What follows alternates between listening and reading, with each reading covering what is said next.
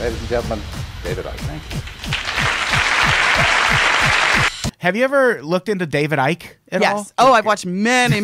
Oh. Because he's like, oh my God, he's like almost kind of the father of that reptilian conspiracy. Yeah, he is, and a lot of the things that he said, I think, gave way to a lot of the interest in serpent culture, in serpent trends in ancient architecture. Oh, and people, really? People looking at snake cults and reptilian type of beings in worldwide religions, and how ubiquitous it is, and what kind of characteristics those creatures have, and how that could be a model for that. Yeah. So, yeah, I love David Icke. I always say that he sounds like Michael Caine mixed with Alex Jones.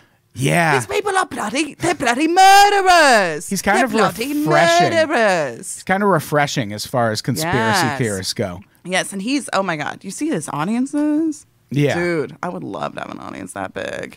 Yeah. For 2 hours, and then just slideshows, shitty little jokes on slideshows. And they're like, oh my God, I love it!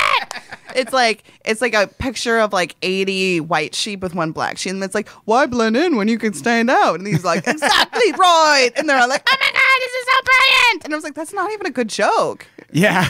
He's like a rock star. That's how MI6 is discrediting him. Yeah. They're like, we'll write your jokes for you. Don't worry about it. Oh my God. Well, his son got offered a big football contract in the UK. His son's a football player. Oh, really? Yeah. And, well, he used to be also. Yes, yeah. he was a goalie. And I know exactly what position David Icke played professionally. Kill me. But his son was told by the team, you have to discredit your father, or you have to publicly say that you don't agree with what he agrees with. And he refused to do it. So he dropped the contract. He wouldn't take it. Good for him. Yeah, because he's like, yeah, they were like, you have to, because his whole family is in it. I mean, his whole family's involved. So, yeah. Yeah, that's the thing. He was such a normal dude. Yes. Like he was just a BBC sports host.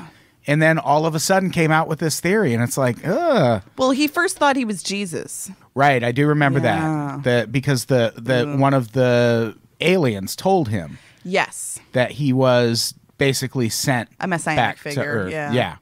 Oh, good times. Everyone should check out. We did an episode about David Icke. Oh, I love him. A few months ago. I think he's so fascinating. And yeah, a lot of the stuff, if you're interested in anything with the Anunnaki, any of that Sumerians, ancient alien stuff, he's kind of the basis of a lot of that stuff.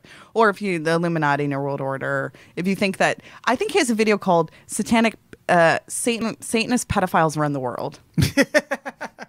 That'd be a good album name. Yes. That's got to be coming at some point. Yeah.